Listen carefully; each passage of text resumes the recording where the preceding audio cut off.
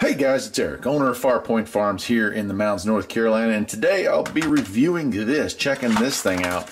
So, brake fluid tester, what the heck is that, you might ask yourself.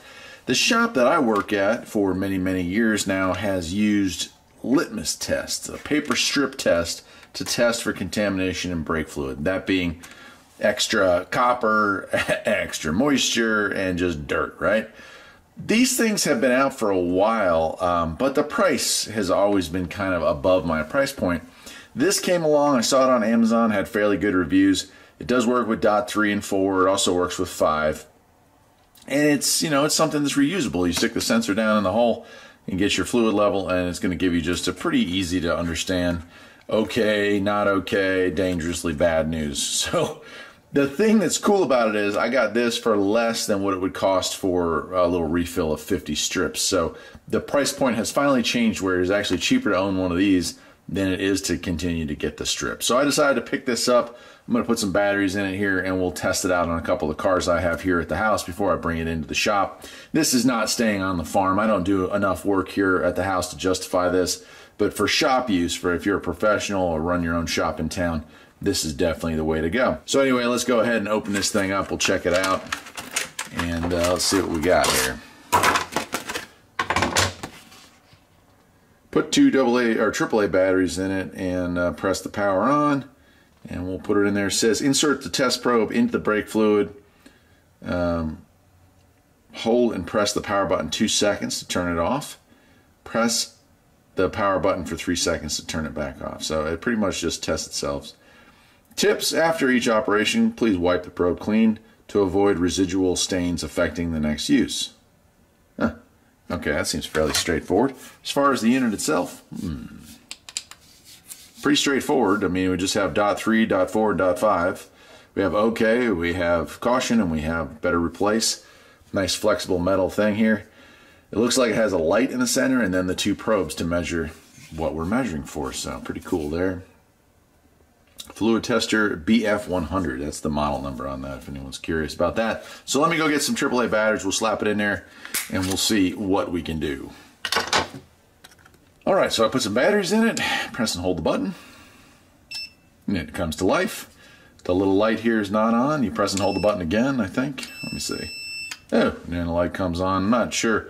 I guess it's good for if you have to get it down into a small hole, and you can see that little LED light's kind of cool. But let's go ahead and turn it off. Let's go out to some cars and check the brake fluid, shall we?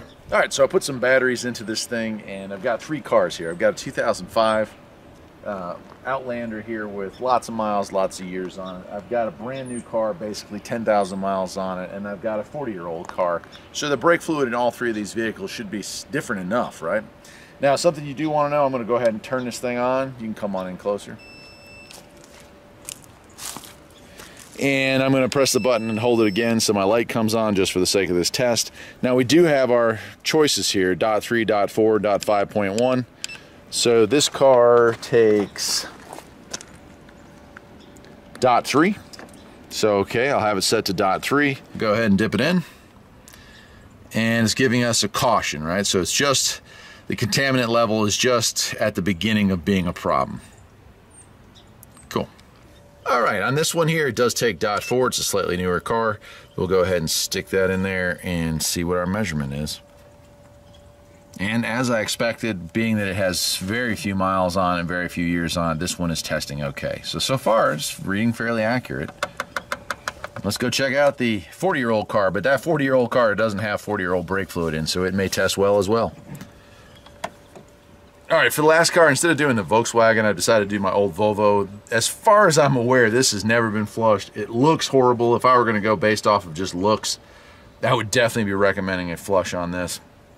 But I've got it set to .4. Go ahead and stick it in and see what this one says.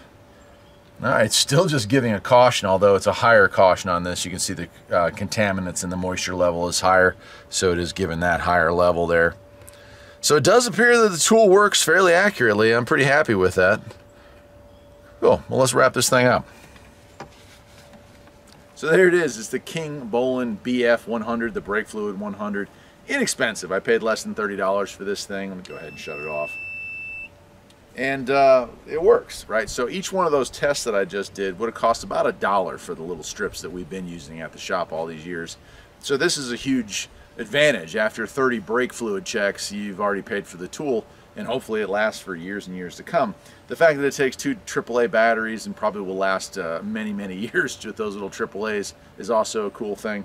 So yeah, I'm going to bring it down to work and keep it at the shop that I work at in town, because we're going to be, you know, we do maintenance, we do routine service checks, stuff like that. Would I recommend this for a homeowner? No. You could take it to a shop like the one I work at and have somebody check it real quick. But owning this for home use is probably way overkill unless you're just really into this sort of stuff. But for shop use, most definitely, I'd say that's a pretty cool tool. And so anytime I pick up anything for the shop or any new tool, I definitely want to share it with y'all here on the channel. And that's it. I'd say this one's a keeper. Anyway, I'm Eric, the owner of Farpoint Farms. Hope you enjoyed the video, and I'll see you next time.